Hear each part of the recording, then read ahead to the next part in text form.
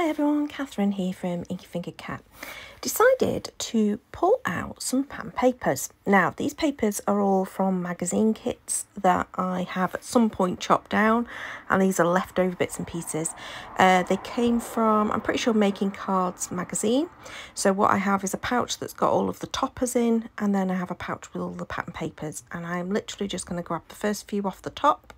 I only end up making 2 cards, don't end up making 3, so I'll put that topper back. But yeah, I just grabbed those first few bits of pattern paper, and then I fiddle around for ages because I'm just transferring them from a big A4 pocket into these A6 pockets, so excuse me whilst I fiddle with the papers.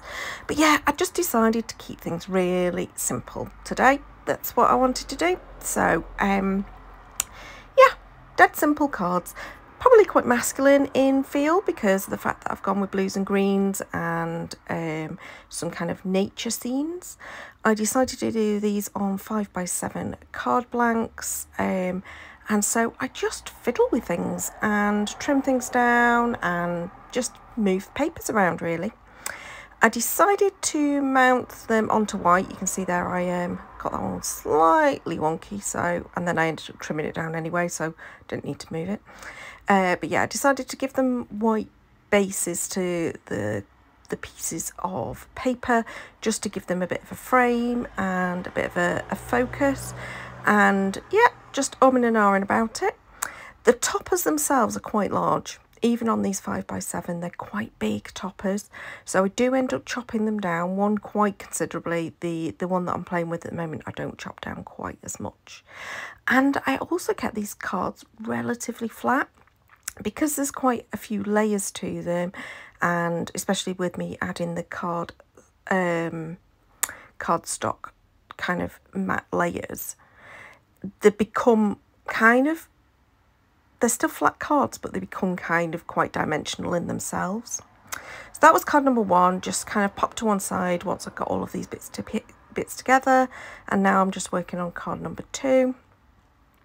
Again, very similar, kept the panels flat, put some white cardstock underneath them, just trim them as and when I needed to trim them. Yeah, kept it so simple.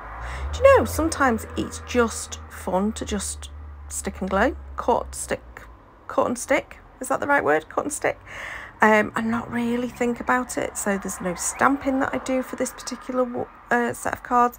There is stamping that's been done previously because the sentiment is a stamped sentiment, but those who've been following me for a while know that what I tend to do is I'll batch make sentiments rather than necessarily do them all at the same time. Oh, this one I did add a little layer of I think it was like some paper underneath it just to raise it up slightly, but otherwise I mean it's very minimal in terms of dimension. So I've grabbed 2 sentiments that are already stamped, dyed, stacked, and now I'm going through my little set of die cut pieces that have been cut from scraps previously. And again, something I like to do. It saves time, but it also just means it's easy to grab them, and it's a nice sort of like mindless job to do.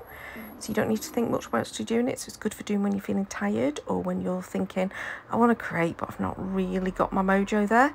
So again, I die cut all the scrap cardstock that I've got in a pouch in one go, just pull out smaller dies, and that's how I do it.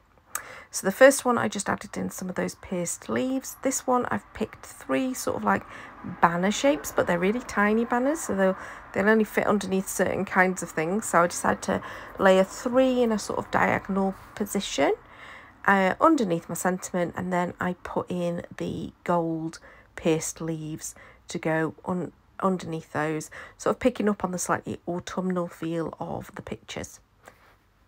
Ta-da! Done and dusted. Really simple, easy. I think it took me 22 minutes to make both cards, so not bad at all. And that included pulling the papers out and fiddling around with them. So I hope you enjoyed this. As I say, it's a really simple project, just using up bits and pieces that I've got. I am trying my hardest to work through old stash, use it. Oh, I did this off camera. I just popped little bits that were strips left over from the pattern paper on the inserts just to kind of keep the theming going. So I hope you enjoyed. Like, subscribe, and until next time, bye bye.